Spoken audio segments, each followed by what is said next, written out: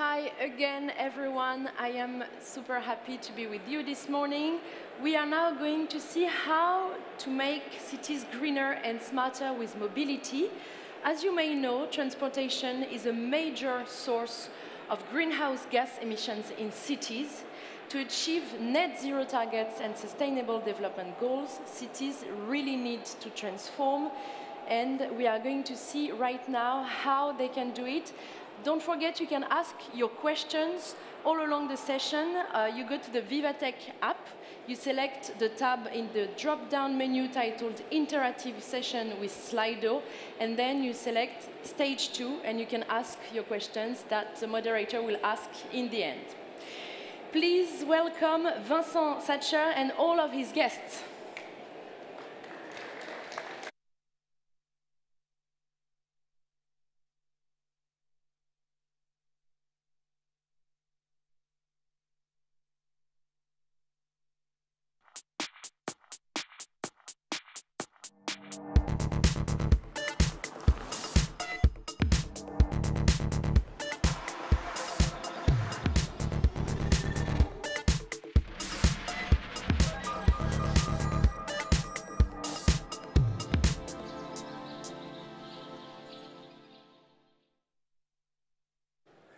Good morning, all.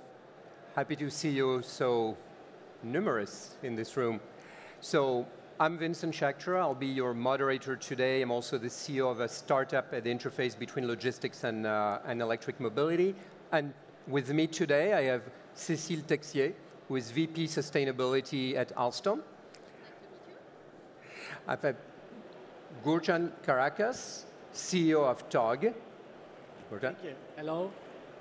Frédéric Tranquiem, Chief Executive VP Digital and Innovation at RATP. Hi, everybody. And Christophe Pémira, Head of EMEA at Uber. Hello. All right. So we're here to discuss green mobility in cities.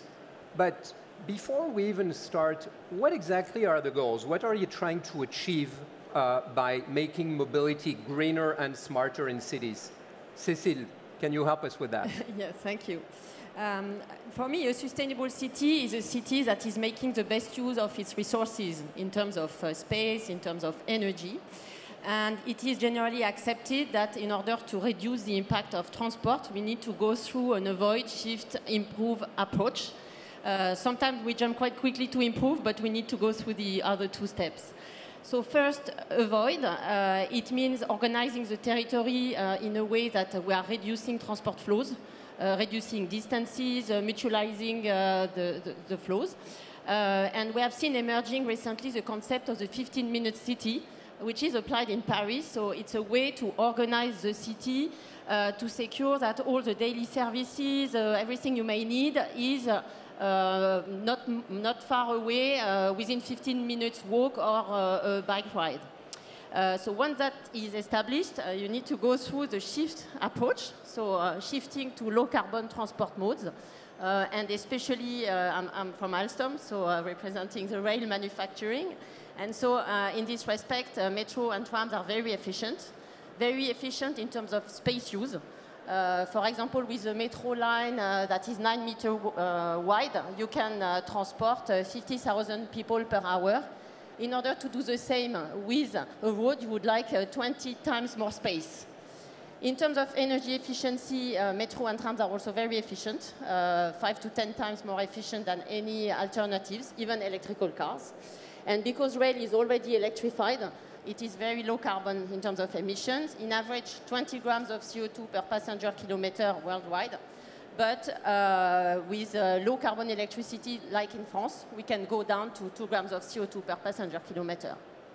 And this is well recognized by IEA, the International Energy Agency, which is saying that in order to get to net zero carbon in transport, we need to push significantly public transport to increase the modal share by 40% by 2030 and even double by 2050. So significant work ahead of us.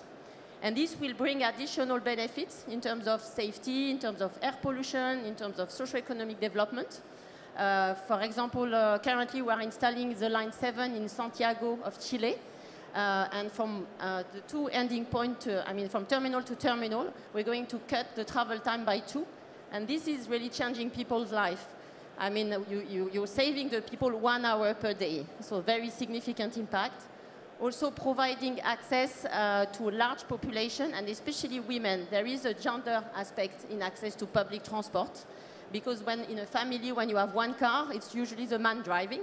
And so the lady is using public transport. And we've seen from the post-mortem analysis of some of our projects, like the tramway in Casablanca, that women are actually using the tramway very largely. And so doing public transport project is providing them more access to safe and comfortable transport. I don't want to be too long. We'll say more about behaviors in a minute.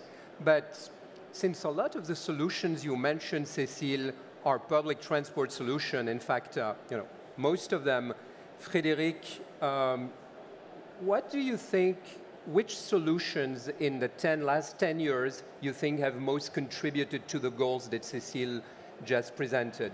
Okay. So as of today, moving to public transportation rather than your car is a way to make mobility greener. So for me, that's really the key goal when we're talking about mobility. When we're talking about solution, the one we see looking in the past, the first one is the transformation we make in our trains. So for example, at RATP Group, we are shifting our trains from old generation to new generation, and more or less we are saving about 20% efficiency. So that goes, energy efficiency, so that goes about the green gas effect, for sure. So the train, swapping them. And the other one in our area would be the buses. So we use, as everybody, fossil fuel buses. And we are now shifting to electric buses, so about 50% in some cases with hydrogen, and also shifting to biogas buses. So here is a huge shift.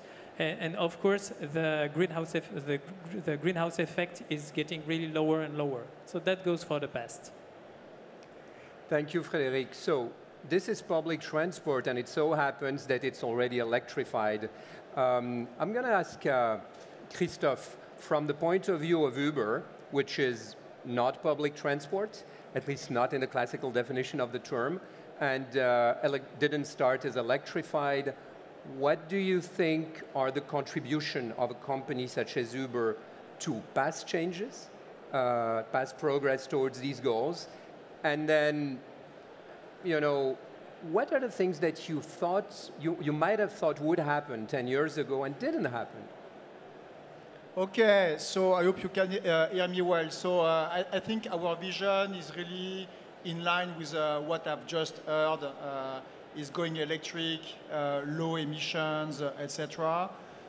The world that we are envisioning is really to have a multimodal approach where cars will be shared and electric. So you do not need to own a car to use a car. Basically, that's what we want to do. And we see it as a world where cars will be electric. And last week, we made some very clear commitments in London towards a zero-emission fleet in Europe by 2030. So that's what we want to do. I think it's a teamwork, so it's not Alstom, RATP, etc., finding the solutions. From our point of view, what we want to do is to provide options to the consumers and to corporates in our various markets. And these options, once again, it's electric cars, it is, but also multimodal options. So we want to have like public transportations, micro-mobility options, and potentially also encourage just the fact that people can walk. Sometimes it can work. When I look backwards and also I look at the future, 10 years ago it was the very early days of Uber. So I think the company has grown super fast. I think ride sharing and this idea that you do not have to own a car now is very clearly in people's mind. Very clearly there are things that we would have liked to see going faster, like autonomous vehicle. It's coming. It's coming, and here we are going to have various partners joining the platform to really add to this multimodal solution. Thank you, Christophe, and we'll go more into that in a moment. Gürcan, so I know your company has an integrated approach to developing urban mobility with devices, digital platforms, and vehicles. Can you tell us more about those type of solutions? Yeah, sure, definitely. First of all, the title of this session is mobility, and mobility matters. So that already indicates to a huge transformation. Some years ago we would say transportation matters, some years ago we would say automotive industry matters. So and this is already what we see happening. So what is happening right now is that with the development of the technology, which is basically the IoTs, on one side, the technology on the powertrain with lithium-ion batteries, electric vehicles on the other side, and with the artificial intelligence. So the spaces, they are flowing into each other. They are melting into each other. So our car formerly becoming more and more intelligent and becoming more and more a smart device so that it becomes a living space. So if you are moving from A to B in the huge cities, and in Turkey we have one of the largest crowded cities in the world, so we would like to have the seamless experience, the living space together with us. And in order to design this, what we did was we simply started with the user, because the user needs the value. The user has the pain points, and if we did the analysis, we have identified 350 user experience scenarios. Out of them, 40 have been for them very much liked with novelty degree high, where they said, hey, we would like to have it. I can even pay for that. And this is including, for example, like Christophe said, the multimodal, intermodal mobility. This is the energy efficiency. This is the move from A to B without any interruptions. And this is what we are doing, putting the user into the center, using the state-of-the-art of the technology. Within our DNA, being grown up in Turkey as a company, we have the welcoming culture, the hospitality, and also the community approach. We are combining both best parts of Eastern culture and the Western culture to provide solutions for our users. Thank you for putting the user center of everything. So this is a great transition. I think it's clear that behaviors have changed in the last 10 years. At least as someone who lives in Paris, or same thing for Rome and San Francisco, for example, it's changed tremendously. The urban landscape is different. Now, what would you say, since multimodality is critical to the shift in solutions that we're talking about, what would you say the 3 top changes in user behaviors that you have observed and measured are in Paris? The key point when we want to go to a greener mobility is for sure change of behaviors, because you can have a car, you can have a train, you can have a bike, but for example in France, when you want to make a travel, I'd say less than 7 kilometers, in 65% of the case you still use your car. You could use your bike, you could walk, but the behavior is not there yet at the large scale, and we need to change that. The good thing is that it's starting to change. I was discussing with a young woman, let's name her Sophie. She lives in Paris. She's 22, and she wanted to visit her sister who is currently living in Roma. And no way she would use a plane. It was not possible. So you can see the behavior changing with the youngster, which is a very good news. You can also see that in Paris, and when you go outside, there are many, many more bikes than 2 or 3 years ago. And really, the behavior is changing. The question we need to address as the players in this field, in how do we help the change? And from our perspective, it's about offering the travelers a seamless, top-notch travel experience, because you don't want to take your car or the bus or the train. You want to go from point A to point B. That's what you want to achieve. So we need to make that effortless for them. So it's about multi-mobility, as you mentioned. So the bike, the e-scooters, it can be the cars in some cases, it would be the train. So some part of the offer are here and they are growing. That's a change that's coming. The thing that's not there yet is to make it seamless. So to make it seamless, you need to have the people cooperating. For example, if I use my bike to go to a subway station, I need to have an infrastructure to park my bike. Okay, and that's one way the infrastructure needs to change. And the other thing we need to do is to help the traveler prepare for his journey and maybe update his pass while he's doing it. And we are convinced that the mass applications, so mobility as a service applications like Bonjour within RATP Group is a key lever to achieve that, because you will be at home, you will be deciding which pass, which mode you will use, and that's the way we will lever it. Yeah, one striking point in what you're saying is 5 years ago, similar conversation, I think you might have told us about the lack of sharing of data and open data infrastructure. And I'm not hearing this as an obstacle now. Can you, I'm hearing about infrastructure to park the bike. I'm hearing about existing software.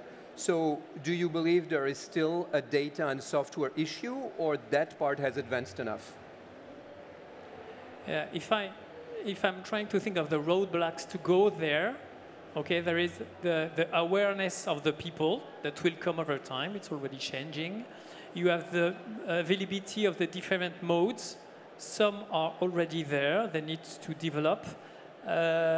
Autonomous vehicle could be an opportunity in some low-density areas to complete the offer, to really be able to offer the seamless. About the software, it's okay. The issue we are facing in France is that I mentioned the mass applications at the key level. In France, there is no viable business model for the mass suppliers. So it's something that the government is working on currently, but we need to help those suppliers, those mass suppliers, to have a viable business model so that the offer can go higher and it can help transform the behaviors. Okay, great. So you mentioned incentives and making it possible for the various players to have sustainable business models, right? So I think this is probably a critical point for the business side, but also the users. Cecile, what do you see as critical in incentivizing the change we want to keep incentivizing in user behavior? Well, I fully agree with Frederic that we need to think in terms of door-to-door mobility. We cannot just think at station to station. So for us, it's really critical, and so we are doing a bit in this move. First, we see our customer asking more and more to adapt our trains, our metros, tramways to secure that we can onboard bicycles. For example, we have more and more rank for bikes within the trains. You see it in the suburban trains in Paris, for example. And also, we are convinced that we should ensure that we are promoting the access to the station. And at Alstom, we have just signed a partnership with an NGO that is called Walk21, that is promoting walking. And we will work with them in order to analyze the way people are moving to the station. Are the access walkable? Because we know that this is critical to the success of public transport projects. We've experiencing in some countries that by changing the path to get to the station, we could significantly raise the number of people that were using public transport. And the shift is actually happening. And today in Paris, I don't know if you know, but it's 90% of the travel, the journeys that are done either biking, walking, about 60%, the two of them, 30% public transport, and the rest is cars. But it's very minimum for the moment. Speaking of cars and the share of cars, I would assume Uber measures very precisely part of users' behavior just, by getting the data for all those rides, Uber rides. Can you share with us some striking changes in behavior that you have observed over the last few years? Of course. So data is king. And by the way, we are ready to share our data with the cities to make sure that we are collectively smart on the areas where we can implement charging stations for car drivers. I think the use of data is already helping us optimize the trips. So the consumption on a given trip is a function of number of kilometers of miles, elevation, speed, and we have our algorithm that are really working to reduce as much as possible the carbon emission on these trips.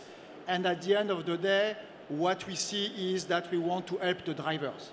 So at Uber, we want to help the drivers first to get access to an electric vehicle. And here we have a $800 million fund worldwide to help them transition to EVs.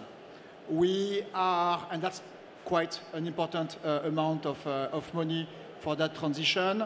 We are also working very closely to help them answer to their needs. So some drivers will want to rent, to lease a car, and we have, for example, partnerships with Hertz and Tesla. So we are bringing 25,000 Teslas to EMEA via Hertz to get our drivers equipped, number one. Number two, some drivers at some point may want to buy their cars, and here we have real partnerships with car manufacturers. And then on the data, I think it's quite important, we are also using machine learning to help drivers define when and where they should recharge their car during the day.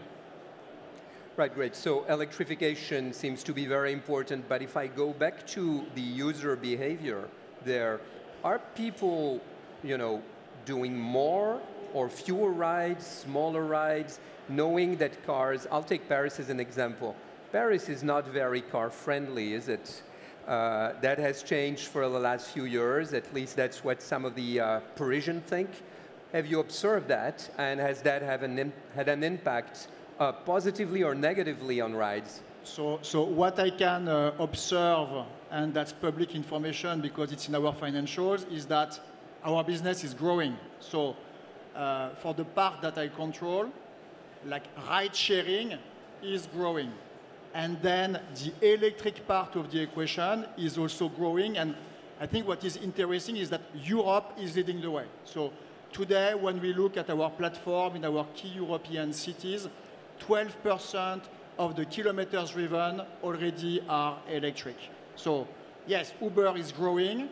We are growing in terms of sheer volume, and we are also growing with today more than 20,000 EVs that are on the road in Europe. Do users prefer an electric Uber to a non-electric Uber? What we see is it's always a question of supply and demand. And on the demand side, Europe again is leading the way. So we have seen a great demand from consumers, but also from corporates. We have lots of corporations like big consulting firms, media, financial companies that want to use green solutions for their employee transportation. And Europe was the first region at Uber to launch Uber Green, which is an answer to that demand with both consumers and corporates wanting to go green and towards a zero carbon emission world. Thank you. User again, what would be your view? You mentioned user behaviors, touch points, multimodality. Can you share with us one view of the ideal user journey going from point A to point B in a city that you would equip with your solutions? Okay. I would like to pick up the point with the changes in the behavior. If you think of the social media generation, they are resisting to step into the old car. By the way, Christoph, if Paris doesn't like cars, we'll provide soon smart devices, maybe different. So that point that the young generation, since they are not connected, are resisting into being in the car, gave us the thought. And during our user research, we identified the following. So if you ask the people sitting on the passenger side, after 20 minutes they are bored and they would like to do something else.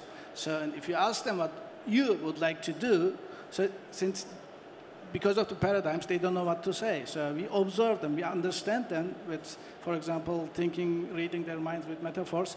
They would like to do shopping. They would like to do reading. They would like to watch their NFTs, trade them. Yeah? So, and these are not possible with today's infrastructure. So what did we do? Solution. We have a side-to-side screen, a 1/5 television, touch screen. So you can partition it. So that side-to-side screen is the user interface side. That needs a powerful processor. That needs an efficient design of the entire chips and processor sets, that you have not only the speed, the memory, the alignment, everything, like an App Store. Yeah? So, and that made us to design our own computer. So a domain, I mean, the engineers would say it's a domain control computer. So we call it an infotainment domain control computer. So what you can do is, for example, if you sit in our smart device, you can first of all configure it. Every minute, every day, if you want 20 times. So on one corner, on one window, you can put your movies. On the other corner, you can put your artificial intelligence radio. By the way, is also one of the other solutions. So we have taught the computer in each category more than thousands of songs. And from the learned ones, the computer is composing songs and is able to stream infinitely long without royalty. Can you imagine? Jazz, Turkish classic music, pop music, everything. So, and that's a completely different category. So we are redefining in that sense what the mobility itself is. So it is a living space. And the intermodal mobility is the simplest thing. But on the other side, we also allow our users to pay their taxes from the smart device. Because you go and enter into the eGovernment.org. I was going to comment that you reminded us that mobility is entertainment, but then you started talking about paying your taxes while you're on the go. Yeah, that's entertainment too. Yeah, but yes. At the end, you as user, you want to have fun, you want to have an optimized use of your time. That's the most valuable thing in our lives, time, and then hassle-free. Do you think there is a generational divide?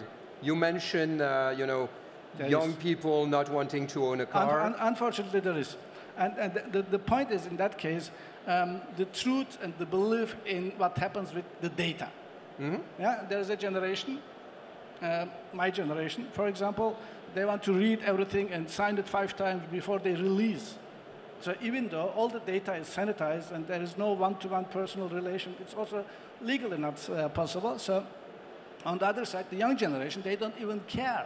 Yeah, they are more easy to give away their data because they get something for this data. And this something for this data is not simply alone achieved by talk as a company. It's the ecosystem. This point has not been mentioned at all. The ecosystem we are building right now is together with the startups. So you remember the use case scenario and the examples I gave to you? So you need blockchain technology, you need gamification, you need fintech, you need insurtech, you need every derivative of the cybersecurity and artificial intelligence. Is that available in the automotive industry? None. So what happens? We need to go to the startups, and that's why we are here.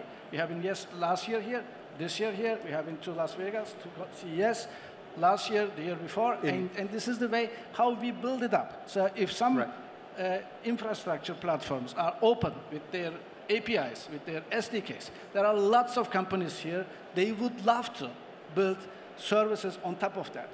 The thing is, the critical thing is, be open. Open your data, open your system. to the startups companies. Great. So change is happening. Absolutely. But is it happening fast enough for the goals? We got reminded at the beginning what the goals were, and climate change is happening. So we talked about behavioral changes and incentives. There is another part to this. It's not only incentives. Sometimes it's coercive, it's regulation.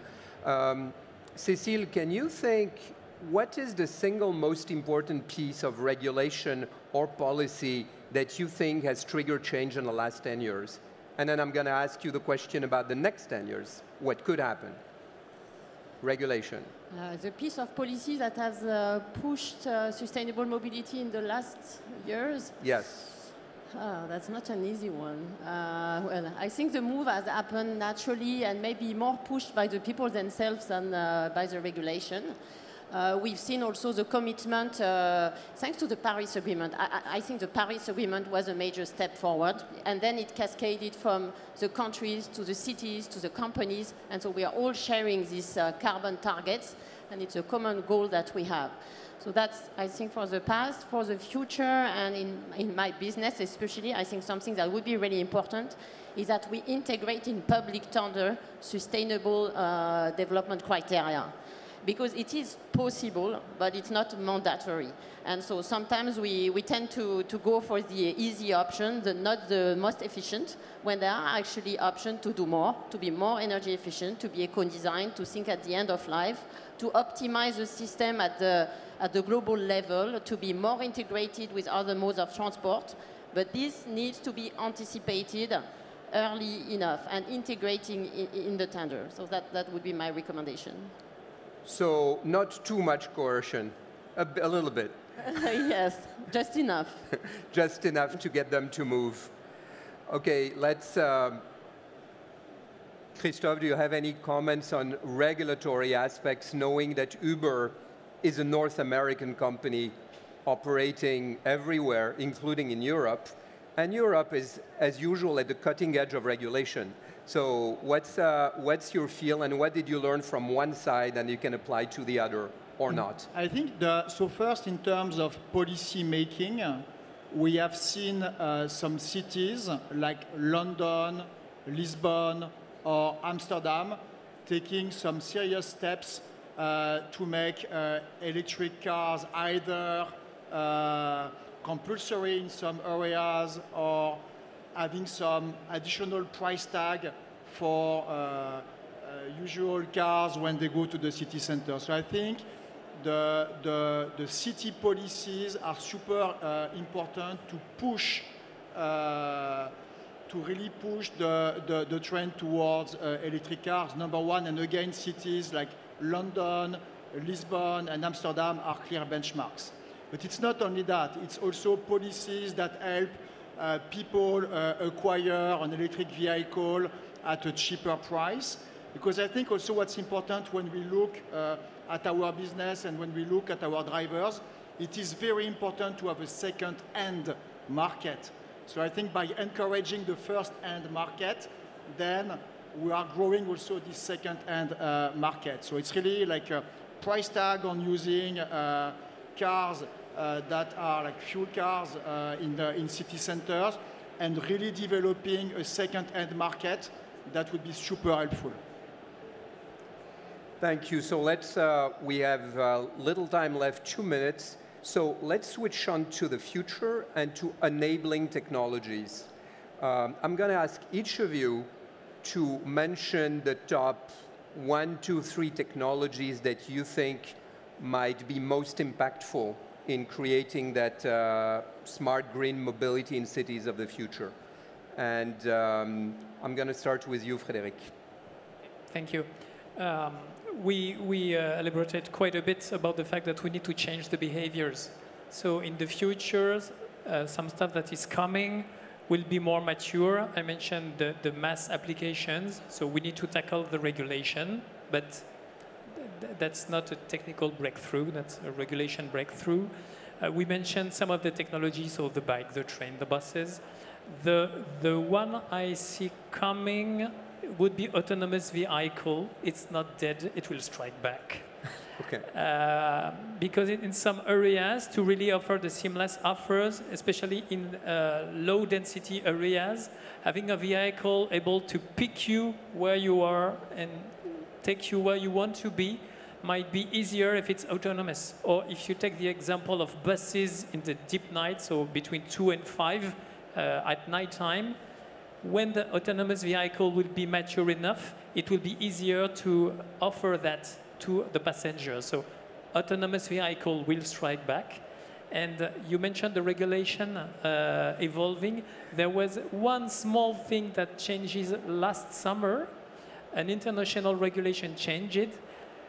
It's no more mandatory to have a driver in a vehicle. Okay, so it allows autonomous vehicle to go, when mature enough, with no driver. So it really will enhance the value of the autonomous vehicle at the end of the day. So my bet would be that, autonomous vehicle.